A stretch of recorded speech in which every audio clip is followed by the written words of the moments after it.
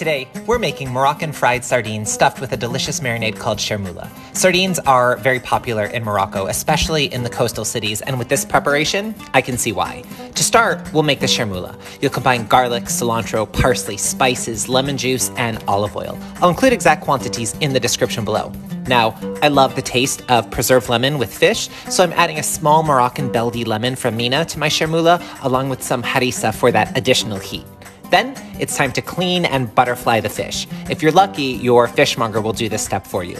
The process starts by descaling your fish, which is easily done using a spoon. Then, the head is removed along with the guts and the backbone. Just be careful to keep the fillet intact. To assemble, spoon a thick layer of Chermoula onto one of the fillets, take a second fillet and lay it over the top, essentially forming a sandwich. Dust in extra fine semolina, fry, and enjoy. It's crispy, flavorful, and absolutely delicious. Like and follow for more, and as always, psaha and bon appetit!